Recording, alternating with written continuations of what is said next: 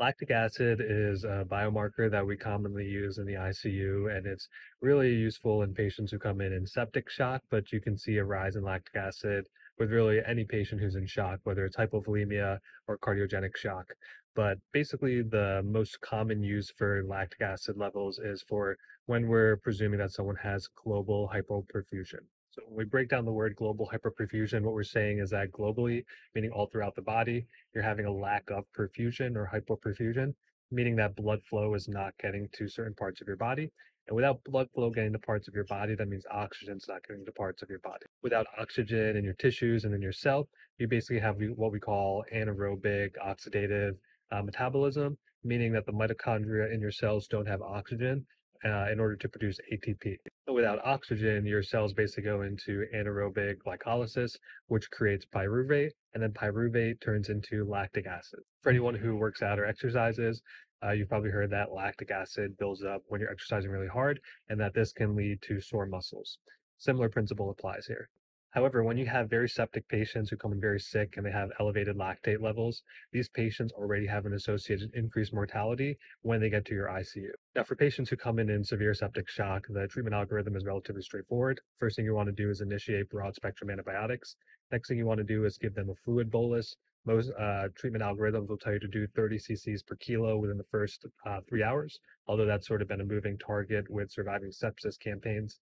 The next thing you want to do is use vasopressors to target a mean arterial pressure of 65. So use levofed as well as vasopressin to increase that blood pressure. And the last part of it is making sure you have source control. So if the infection is somewhere within the body that may need surgical intervention, you want to make sure that that patient can have that intervention to ultimately remove that infectious source. Lactic acid is mostly produced in muscle, skin, and the brain. But when you have patients who have ARDS from sepsis, there's also a huge contributor of lactic acid that comes from the lungs itself. Now, this is all type A lactic acidosis. We have global hypoperfusion. Now, there's something called type B lactic acidosis, where you don't have global hypoperfusion, but you still have an elevated lactate level. These usually don't have as much of an increase in mortality rate as type A lactic acidosis. However, if you have both of them combined, you can still drive down someone's pH level. So some of the causes that can cause type B lactic acidosis are medications. Some of the ones that come to mind are isoniazid, metformin, antiviral medications. Another cause could be elevated levels of epinephrine floating around through your body, and that can either be endogenous from if someone just had a trauma, or if they have a pheochromocytoma where they have basically a tumor that's secreting epinephrine, or it can be exogenous from us delivering epinephrine to support someone's cardiac function. And lastly, you can see a decrease in lactate clearance.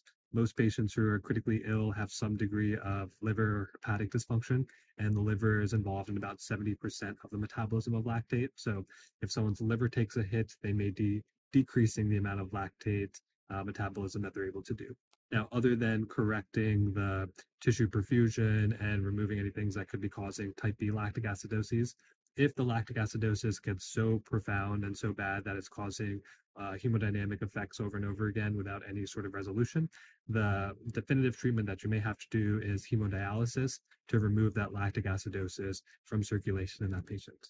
And in terms of monitoring lactate levels, we'll obviously initially get baseline level to see how sick that patient is.